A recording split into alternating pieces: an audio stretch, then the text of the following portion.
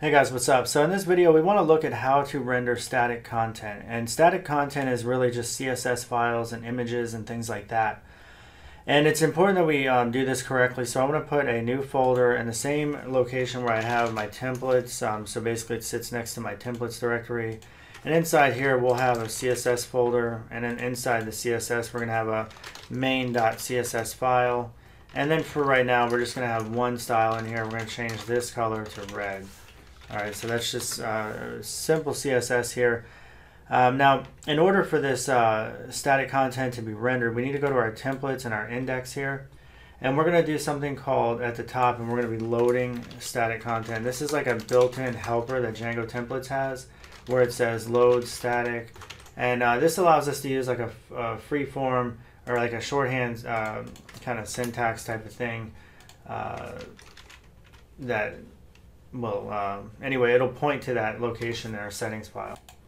So if I go to like W3C and I actually paste this in, I just want to make sure I don't mess up the formatting. Link, relation, style sheet, type, text, CSS, and then here is where we're actually going to use our shorthand static helper. So we say static and a keyword. In fact, I can even have this on a new line here to make it easier. So I'm going to say static.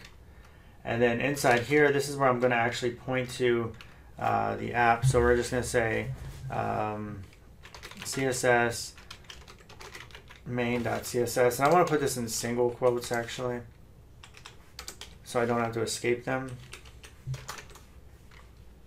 All right, so that should work right there. So what this does is it says, hey, I want you to load in my static folder, look for CSS, and then look for main.css. And it should be able to find it. And should is a good word because this sometimes never seems to work right off the bat with Django for whatever reason. And let's make sure it's actually loading. So you can see that it pointed to the right location, but it's not being rendered. It's not being...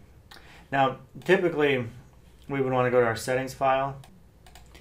And it doesn't work because what I want to do is I want to add a new... I added this to my settings.py file. So make sure you guys just do the same thing.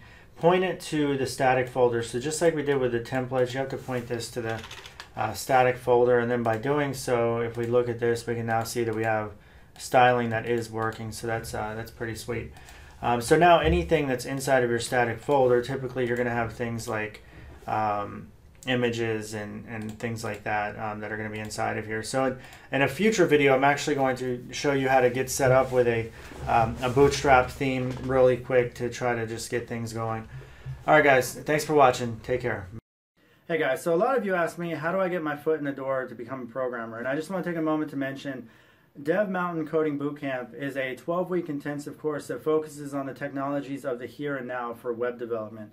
Some of the things that they're actually teaching in this 12-week course, it's geared to get you into the industry by focusing on things like jQuery, Node.js, React, Angular, how to use GitHub. So a lot of the things that you're going to need to do as a developer, as soon as you start, they're going to be teaching you in this coding bootcamp, and the entire goal is to be able to get you into the industry within 12 weeks.